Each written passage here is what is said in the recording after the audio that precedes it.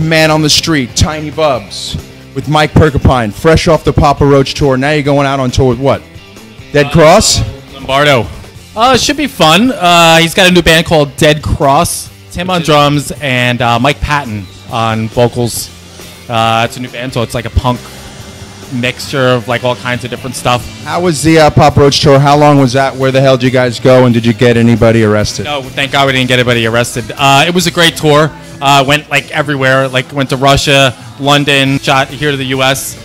Then we went to Japan, and then we ended up in Guam, and then we came back here.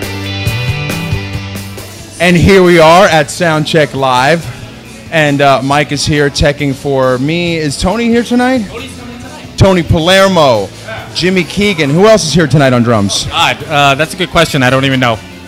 He doesn't know, but it is Drum Mania. Safe to say.